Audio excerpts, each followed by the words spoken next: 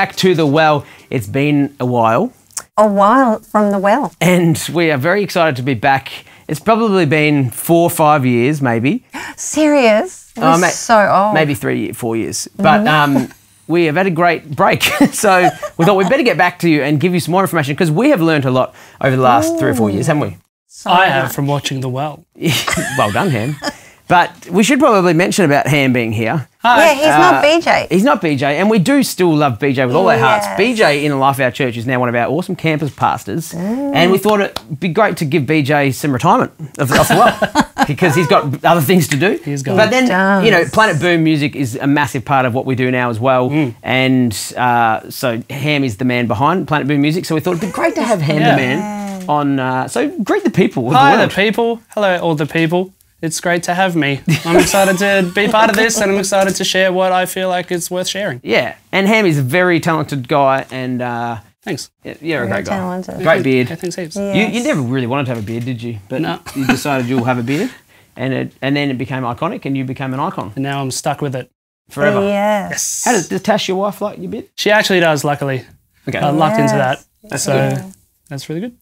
Fantastic. Good on her. Wow, I hope this is really helping everyone. That's what we want to do here at The Well.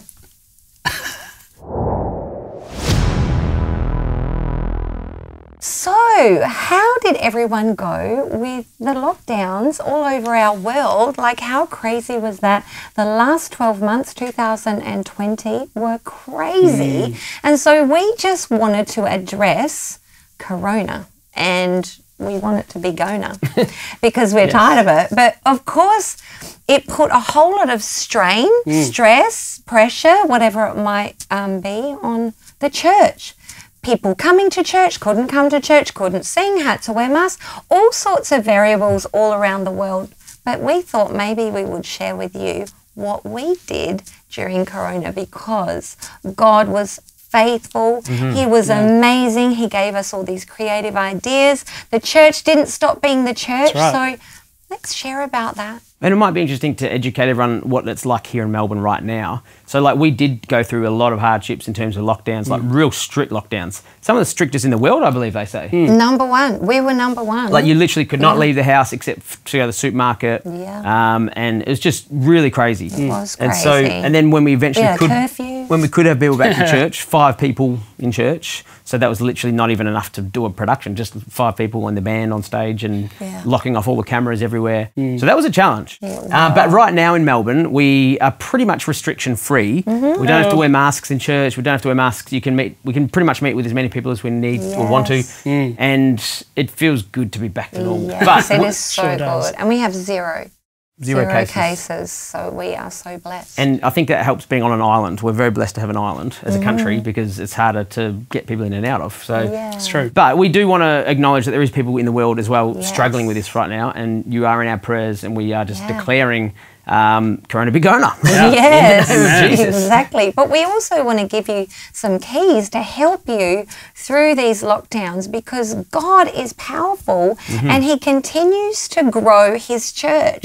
So we don't want you to entertain any kind of mentality that God can't move powerfully because He did it in us. And I suppose right from the beginning, we made a decision that we were going to continue to seek God, hear God, obey God, and still be the church here in Melbourne. And He just moved so powerfully.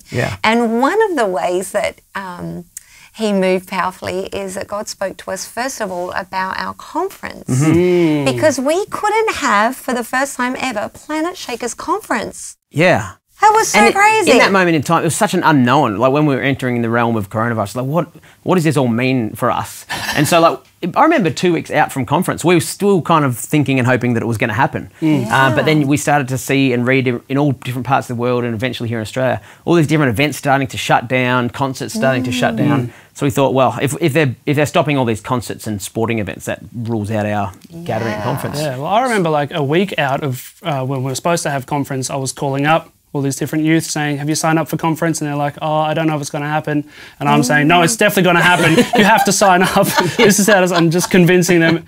A lot of them signed up and we didn't have a conference. Which is crazy because we record our albums at conference. Yeah. So all these decisions like, well, what are we going to do? And then, of course, Pastor Sam was the one who seeks the Lord and has the idea. So what idea did you come up with?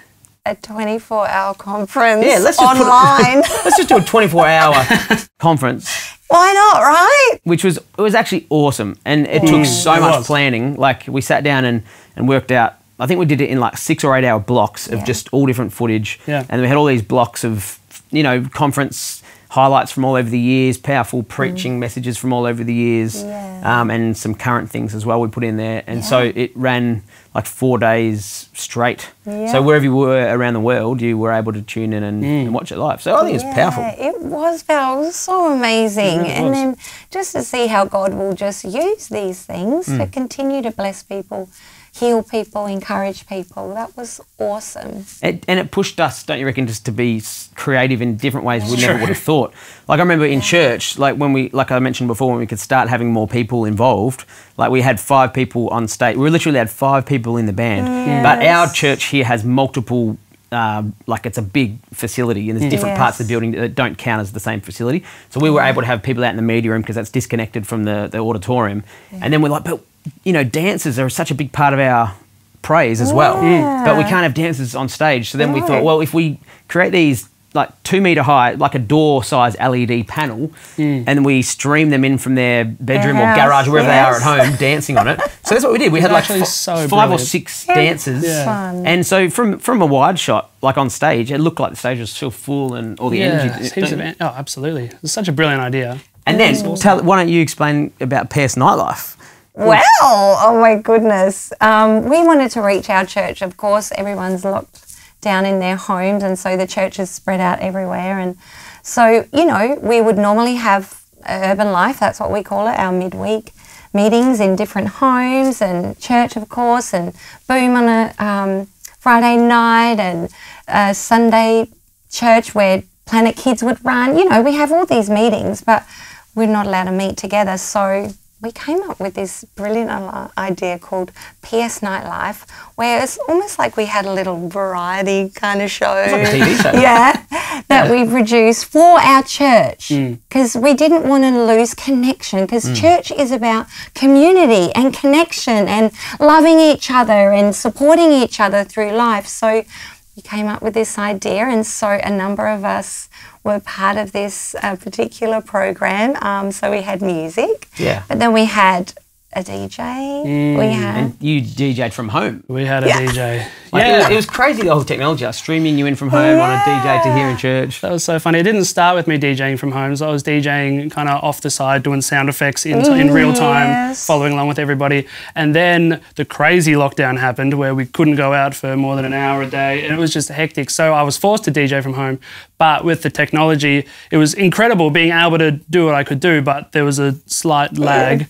So I'd trigger a laugh sound at a funny joke, but they'd already moved on by that point, and I was like, and it was just... It is so crazy. Like, it pushed us to, come up with all these creative solutions and stuff that we never would have thought of before. And like we ended up doing it 4 nights a week, Tuesday, Wednesday, Thursday, Friday, and then the program went for 2.5 hours. We did a half an hour for youth, Planet Kids, half an hour for youth, and then usually an hour and a bit more for everyone else. And like, that's a lot of content. So it was basically like a newsroom, TV show producing live every single day, and it really forced and pushed our team to be quick at what we did. Our poor camera operators, they were just running around because all the camera shots were fixed, and they'd run out the back to the media room and then run back in and adjust the focus or whatever.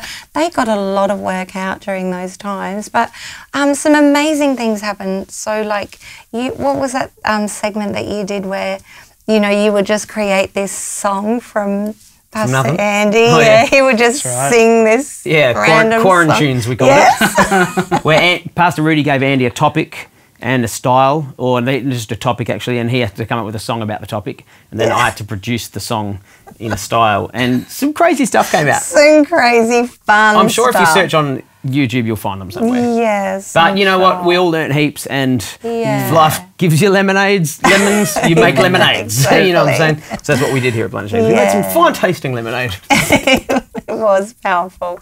But you know what was awesome too was that our team of pastors and staff here at Planet Shakers did not let Corona get them down. Everyone just clicked into gear and just serve the people from behind a camera. And we have so many testimonies of people's lives being changed because the church kept being the church. And that's what I suppose I want to encourage everyone watching. Don't let circumstances stop you being who God's called you to be, or the church being the church. Find a way to continue to preach the gospel, lead people into encounters with God, praise Him, get around the Word, have response time, get people saved. Whatever the restrictions are, God is not restricted by these circumstances. So He'll give you a creative idea, or He'll give you a key to really help people through difficulties. Amen.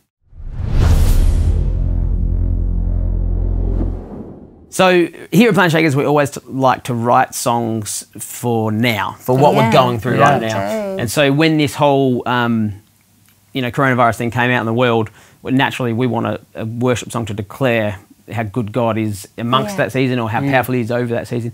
And so that statement came to me over it all. And then you helped me write the rest of it, and you just played bass on it. Sure you did. did a good job at it. And so this is a powerful song in the life of our church, and we just want to talk about it as feature this song today, because this was a song that was a great declaration through our season here at Planet Shakers during COVID, but then it also became the title of the album as well, because we just felt that was a great declaration, a powerful declaration. Exactly. It was a readjustment of focus, because people are facing circumstances that would say Jesus isn't over it all. But we also wanted to put those words in people's mouths and allow that melody to get into their heads, where they started to sing, meditate on this, that Jesus is over it all. And as we sang that song, as we recorded it, as we would sing it each week at church, online, we really believed as we were singing this song was going to have a positive effect upon our circumstances to see Jesus turn things around. And I remember in our church as well, we started to target in prayer the amount of corona cases. And I remember the Lord talking to me about don't just target in prayer the government changing their mind. Target the amount of people being healed of corona and therefore bringing the numbers down to zero. So that's what we went after. We sang this song, we prayed and we declared, and we watched God do a miracle in our city, because Melbourne was the worst lockdown, and we saw the numbers just start to drop dramatically, and then day after day it went 0, 0, 0, 0, and we saw Jesus be over it all, and Jesus turn around situations. It was amazing. It sure was. It sure was. But another great thing, that's it. Another great thing relating to this song is, I want to talk to everyone about multi-tracks, because multi-tracks is a big part of what we do. Like we play along with tracks live at church, and the tracks are great because they give you the ability to have a certain sound that you couldn't normally replicate with an instrument, We probably need like 30 people on stage to do it if we didn't have the tracks. So, and the awesome thing about the tracks is that you guys can play it along with them at your church too. And it doesn't matter how many people in your band, even if you just got a drummer and a keyboard player, you can use the multi-tracks, get the bass stem, get all the other loops and stuff like that, and create that really full sound. And it's a great support, really, isn't it? It's amazing support. And so, like, I'm going to show you in a second all the multi-tracks for this song and show you what you can explore. But Ham, explain to everybody how we run multi-tracks at church and laptop and stuff. Yeah, so I am in charge of the tracks on the stage. We have a laptop with Ableton running on it, and I've set it up so that each different track in Ableton is a different multi-track stem. So we have a click track, we have a stereo track,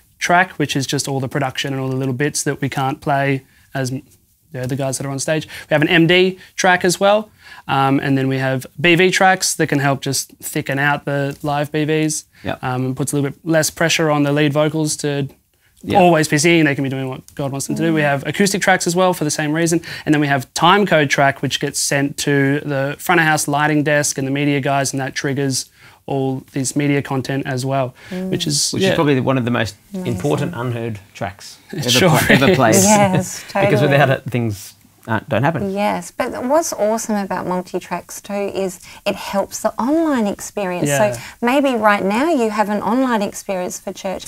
These are these things that can really help build a great atmosphere online. In someone's home, they are listening to all of these amazing sounds as you worship God. It really is amazing. I think it's amazing. Amazing. So check out this video now. I'm going to take you through the different stems and show you a bit about it.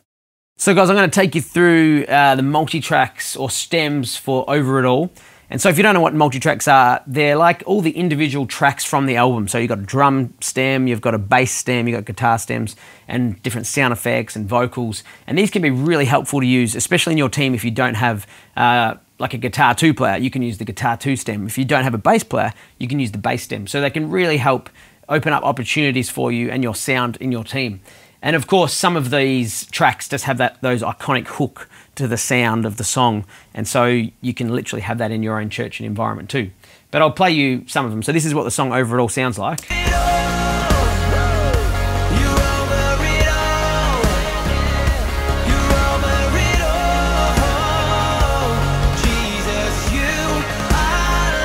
So if you want to hear the drums, this is what they sound like.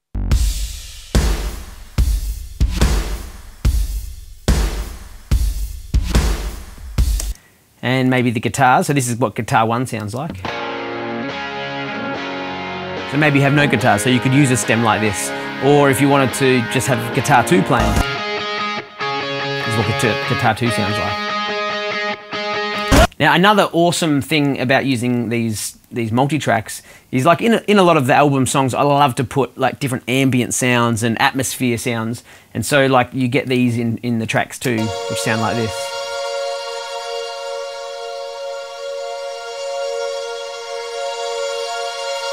So just having those kind of sounds underneath the song is really nice too. You get BVs, which is what the BVs sound like. Over it all, the highest authority. Let's go to a chorus. You were my defender, my savior for you can hear Chelsea there, and myself. These are the loops. So these loops probably are some of the biggest parts of the sound because they bring so much energy and fullness to the song.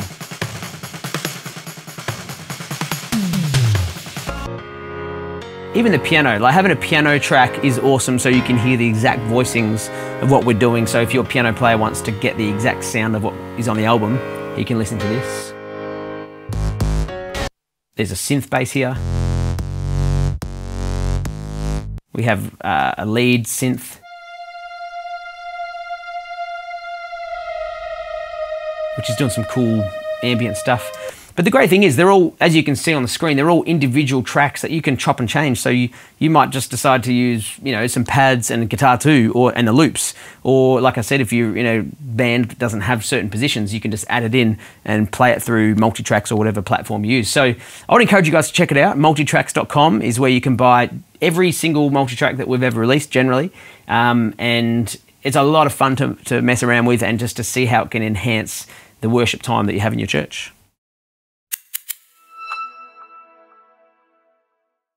So it's that time for question and answers. Yeah. And if you have been following us on Planet Shakers, we've been putting some social media things out there saying if you have any questions, write them in. And so you guys have been amazing. We have got so many questions already that we aren't going to get through all today, but we're going to do some speedy answers so we can get through as many as we can. Are you ready? Yes, I'm ready. Ham, this one's for you. From Jeremiah Justin. Hi, Jeremiah. What is the history of Planet Shakers? Oh, the history of Planet In Shakers. 10 seconds. In 10 seconds. Pastor Russell was in a meeting and God said to him, start a conference called Planet Shakers. He said, what's that? And God said, you'll see. And out of that, Pastor Russell started this conference in Adelaide that then grew to be a whole Australia-wide thing that had thousands and thousands of people. 8, and then we started a church 9, and then we started recording 10. music and it was incredible. Hey, you did well. Second question is for Ham again. Hey. From Matthew Gisborne. Hi, Matthew. Gibson, my bad. what are some bass practice routines? Oh, do your scales, do your arpeggios. If you're not sure what they are, jump on YouTube. There's heaps of great material for you to learn anything from beginners to advanced. But one of the great things to do is to transcribe. So find a song that you like and figure out how to play it by ear, and that'll improve your playing as well as your listening, especially praise and worship songs for this Sunday. Make sure you learn them. All right, good job. This one could be for Pastor Sam. Okay. Even though the third question was for you too, but you can't have all the glory, mate. Pastor Sam, this one is from Micah Kirby. What type of in-ears do you use? Oh, what do I use? I don't know. I'm trying to give you an answer here, but Ultimate Ears UE18s is the model. So that's her answer. I get the next answer. Congratulations. I didn't even answer. This is another one from T1NE620. Hi, TNE.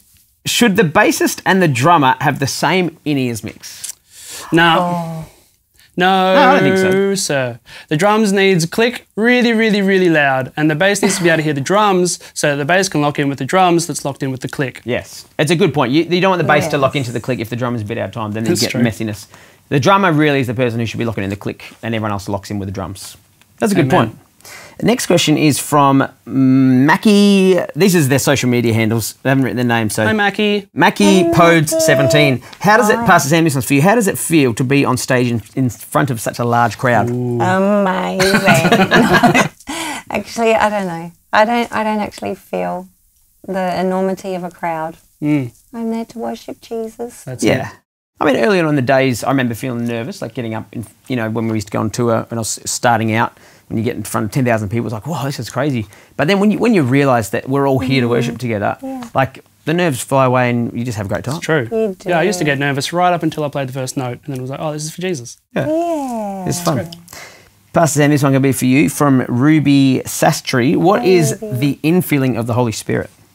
Wow. Well, that's quite a complicated response. However, I'll just minimise it by saying it's when the Holy Spirit's power comes and fills you, and I don't know what else to say. Acts 2. His strength, his joy, his enablement comes and fills your very being, and one, you feel great, but then you're able to do things that you never thought possible, and you're able to fulfill your calling. And so really it's a spiritual encounter. See, I could just go on and on. So You can. Anyway. All right, good answer. And we just had Pentecost Sunday last Sunday, and it was great. Maybe they should just watch us on YouTube, and then that will help you. True. Watch church service on YouTube. We have one from Dans_10 and Shivam_JC316 and Hope is for us. 3 people obviously asking the same kind of question. How do you write songs? Advice for new upcoming songwriters. Songwriting is like anything. Episode on that. Practice, practice, practice. It's true. Just keep practicing. But it's not a mystical art. It's if you do it, the more you do it, the better you get. And sometimes I've always liked to view it like, this song might not be the #1 hit, but you just need to write it to get to the next song. That's true. And you learn different things through writing that song, trial and error, how to put words together, how to put melodies together. And again, it might not be perfect, but it gets you to the next song. And you just got to keep thinking it like that ladder. You just keep climbing that ladder of writing great songs. Yeah, and totally. using other songs to help you as well. That's a good little... That's true. What do you mean, like copy other songs? Oh, yeah, exactly. No. Control C, Control V. Done. You need a verse, you need a chorus, you need a bridge. That's true. That's true. All right, last one here. Ready? Ready. From Samuel Music. Hi, Samuel. How do you do voice division and how do you lead a worship team? Voice division, what does that mean? We don't believe in division, we believe in unity. So Amen. Voice division, does that mean who's going to be the melody and who's going to be the harmony? Potentially. Kind of thing? Potentially that's what he means. How do you do that? How? Well, some singers on our team find it more natural to sing harmonies than others, and some struggle, really have to think hard to it. So we naturally choose those people to sing the harmonies. If they've got a high voice, they sing the high harmony. The low voice, they sing the low. They sing the range. High and low. And how do you lead a worship team? That's a really big question too. Maybe we'll have an episode on that. Yep. But if you've got any more questions, write them into thewell@planetshakers.com, or you can write it on one of the Instagram posts and we'll do our best to copy that across to these many sheets. But we've got lots of questions, so we're going to just do some speed answering. and it'll be great. Thanks for joining us here at The Well, our first Back for Ages. We have loved being with you and we look forward to seeing you again really soon. But you can also join us on a Sunday, couldn't they?